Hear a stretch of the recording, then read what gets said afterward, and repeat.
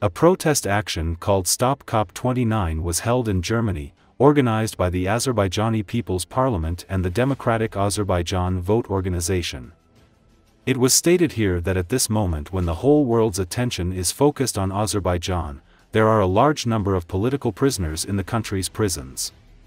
The action stated that the human rights situation in Azerbaijan is alarming, with long-standing restrictions on the rights to freedom of expression, association, and assembly. Peaceful protests, including those led by environmental groups, are regularly violently suppressed, and 347 people are currently in prison on politically motivated charges. 30 of them are journalists. The work of independent media in Azerbaijan is severely hampered by draconian laws and the constant threat of retaliation for any real or perceived criticism of the authorities. Most independent media have been crushed, as has civil society. It is noted that there have been no positive changes since Azerbaijan has been given the chairmanship of COP29. It was also stated that the authorities care about the climate, nature, environment, water, and at the same time cannot violate human rights. Then, an appeal was made to the leaders and parliaments of the countries participating in COP29, as well as to the UN and European Parliament, and some other organizations. They were asked to help release political prisoners in Azerbaijan. COP29 is going to be held in Azerbaijan. We are protesting. Why? Because COP29 is about the justice for climate, to ensure that there is no any pollution to the climate. Why? Because all of us are living on this earth and we have right to live in healthy condition. However, people are being arrested, tortured, and raped. I mean raped in police and prosecution officers. Okay.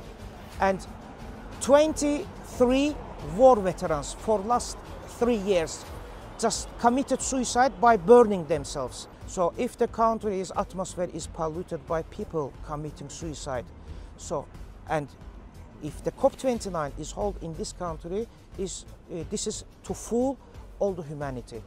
To fool all the civil world. Stop COP29! Stop COP29! Stop COP29! Stop COP29! Stop COP29!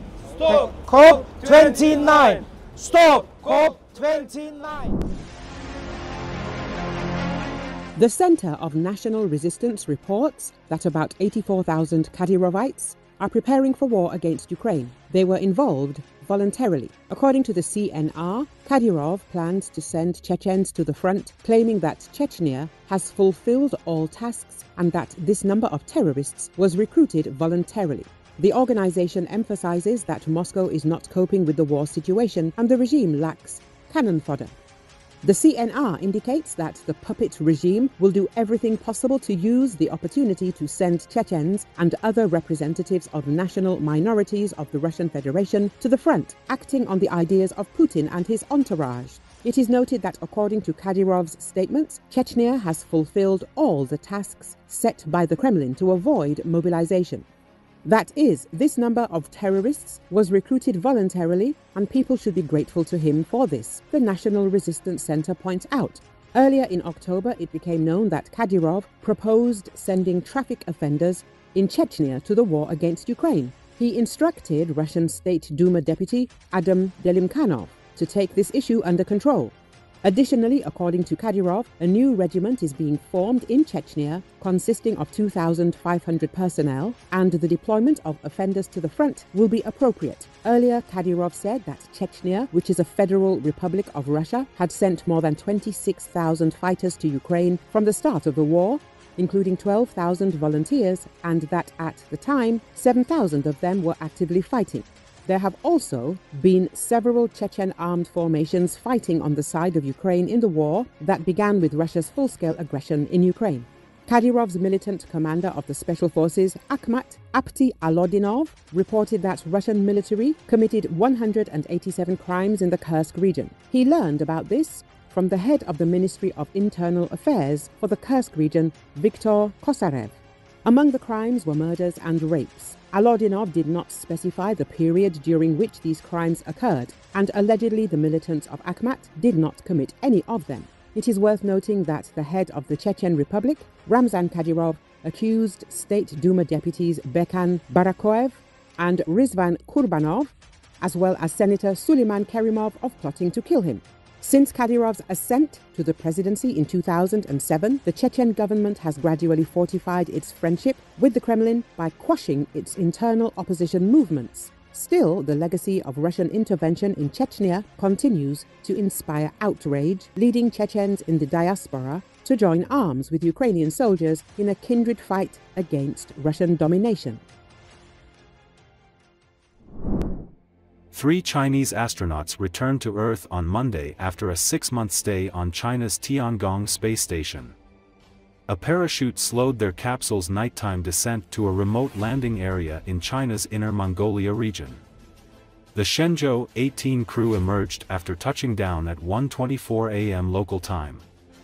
A Chinese national flag stuck in the ground near the capsule flapped in the wind. The Tiangong space station, which was completed 2 years ago, is part of China's efforts to be a global leader in space exploration. In recent years, the country's space program has brought back rocks from the moon and landed a rover on Mars. It aims to put a person on the moon by 2030, which would make it the second nation after the United States to do so. The space station astronauts returned after welcoming a replacement 3-person crew last week for the latest 6-month mission. The new crew will conduct experiments, carry out spacewalks and install equipment to protect the station from space debris. A space agency official said in April that Tiangong has maneuvered several times to avoid debris and had partially lost power when the Solar Wings power cables were hit by debris, according to a report from the official Xinhua news agency. China is among the countries that have created space debris, including the reported breakup of a rocket stage in August during the launch of the first 18 satellites for a planned communications network similar to Starlink. Tiangong, which means Heavenly Palace, is in orbit around the Earth.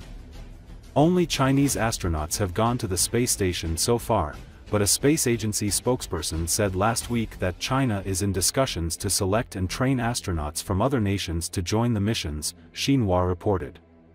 Astronauts from several nations have traveled to the International Space Station, but China is blocked from that program mainly because of U.S. concerns over the military's involvement in China's space program.